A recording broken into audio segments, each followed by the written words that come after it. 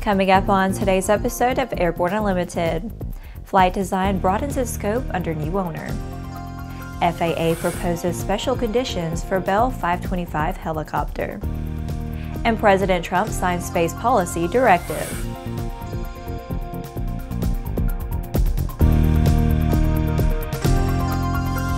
Hello, I'm Laura Hudson. It's December 13th, and this is Airborne Unlimited. Flight design may be under new ownership, but it plans to continue to be a leader in design and manufacturing of light aircraft. Flight design was acquired by LIFTAir of Eisenach, Germany last July, and has been rebranded as Flight Design General Aviation GmbH. As a part of the acquisition, LIFTAir now owns the Flight Design EASA Design Organization, the Flight Design Aircraft Production Facility in Kherson, Ukraine, and the design rights for all products produced by the company. Flight Design's new management team is headed by CEO Lars Georges, a businessman from the region with experience in advanced composites and technology development. Production of aircraft and parts, which was maintained at a low rate for the last year and a half, are now up to 4 aircraft a month, and a healthy backlog of aircraft orders is building for 2018. Tom Pagini, president of Flight Design USA, noted that we have been working with them for a year and a half, and they have been very supportive of our business and have great plans for the future. To begin with, they have helped us get a full running inventory of parts again, to shorten lead times and to be able to offer AOG special delivery of repair parts again. After the break, Airbus may cut A380 production. There's a difference between charting a steady course and pushing for the ceiling. And for nearly a century, Hartzell Propeller has been defining that difference. It's in our passion for engineering and research and our dedication to testing the limits of performance. We are built on honor. We are Hartzell Propeller. Sandia introduces the new SAI 340 Quattro TSO'd airspeed, attitude, altitude, and slip. With integral backup battery, safety never looked so good. See it now at www.sandia.aero. Based on the popular Sling 2 LSA, the Sling 4 was designed to be the most practical and desirable lightweight 4-place experimental aircraft on the market. Find out more about this 115 horsepower turbocharged airplane at airplanefactory.com.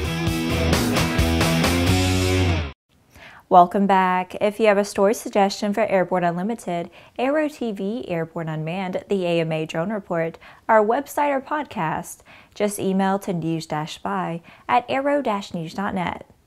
With so much news coming out of the aviation industry, we're summarizing some other interesting stories in a brief segment we call Around the Patch.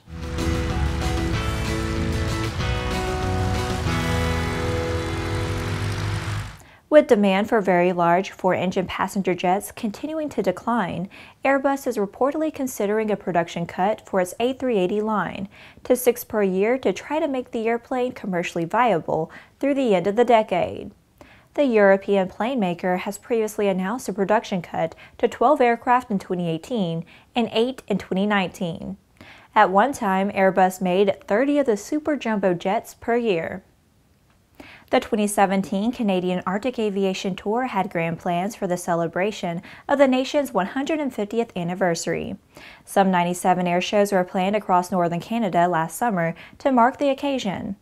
But Nancy McClure, the show's organizer, pulled the plug on the tour after completing only 60 of the shows, saying the money had run out.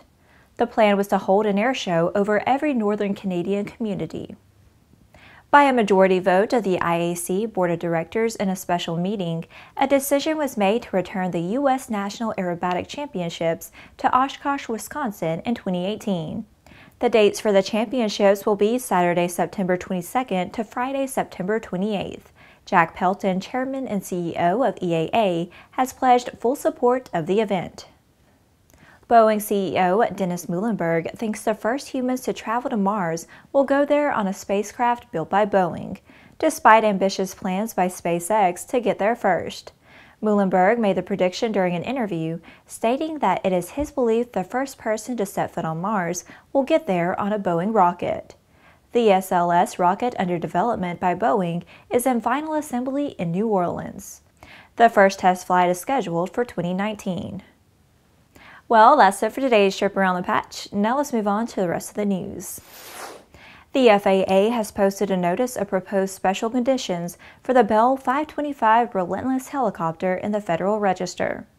The agency says that the helicopter will have a novel or unusual design feature associated with the fly-by-wire flight control system functions that affect the pilot awareness of the flight control modes while operating the helicopter. The applicable airworthiness regulations do not contain adequate or appropriate safety standards for this design feature. These proposed special conditions contain the additional safety standards that the administrator considers necessary to establish a level of safety equivalent to that established by the existing airworthiness standards. The Relentless will be equipped with a 4-axis full authority digital FBW FCS that provides for aircraft control through pilot input and coupled flight director modes. Current regulations are inadequate in the area of pilot awareness of the flight control modes while operating the helicopter. The proposed special condition will require the suitable mode enunciation be provided to the flight crew for events that significantly change the operating mode of the system, but do not merit the traditional warnings, cautions, and advisories. The FAA says that a means must be provided to indicate to the crew any mode that significantly changes or degrades the handling or operational characteristics of the rotorcraft. After these messages, President Trump signed Space Policy Directive.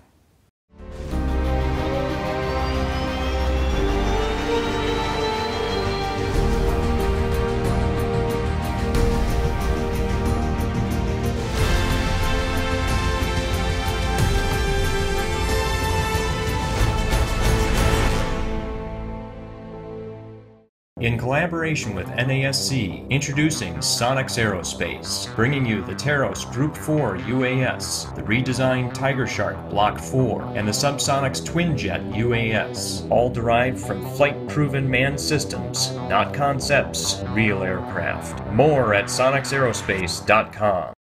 Welcome back. President Donald Trump is sending astronauts back to the moon.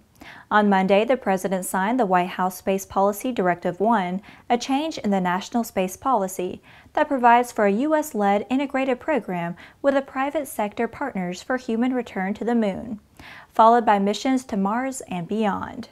The policy calls for NASA Administrator to lead an innovative and sustainable program of exploration with commercial and international partners to enable human expansion across the solar system, and to bring back to Earth new knowledge and opportunities. The effort will more effectively organize government, private industry, and international efforts toward returning humans on the moon, and will lay the foundation that will eventually enable human exploration of Mars. The directive I am signing today will refocus America's space program on human exploration and discovery, said President Trump.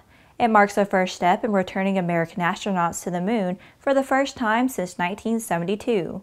For long-term exploration and use. This time, we will not only plant our flag and leave our footprints, we will establish a foundation for an eventual mission to Mars, and perhaps someday to many worlds beyond. The policy grew for a unanimous recommendation by the new National Space Council, chaired by Vice President Mike Pence after its first meeting October 5th. Well, that's our program for today. Remember that Airborne Unlimited is currently on our winter schedule and is streamed Monday, Wednesday, and Friday, alternating with Airborne Unmanned on Tuesday and the AMA Drone Report each Thursday. Additional breaking news bulletins may be posted for important stories that fall outside of our normal deadlines. If you're watching us on YouTube, please subscribe and do check us out on Facebook and Twitter. Get comprehensive, real-time, 24/7 coverage of the latest aviation and aerospace stories anytime at aero-news.net. See you tomorrow.